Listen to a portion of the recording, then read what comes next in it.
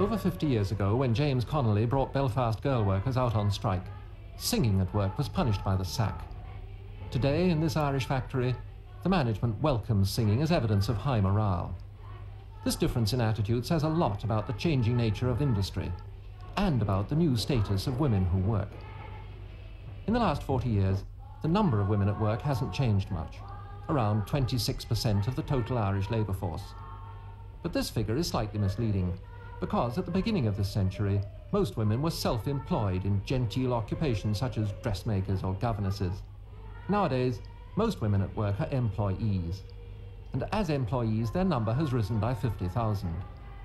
Not only has their status changed, but there's been a dramatic change too in the kind of jobs they take.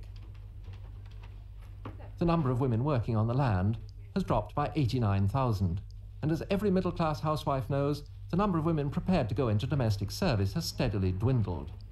It's down by 53,000 since 1926. The jobs that now attract women are in factories and offices.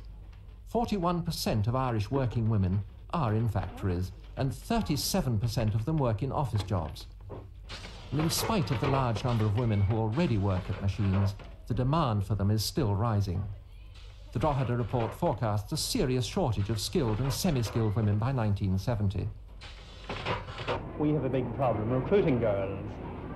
Three main reasons, probably. One is the big turnover in girls in the factory. We lose 12.5% per annum. Secondly, the fact that girls won't come back for long periods after they're married. We can't entice them to do this.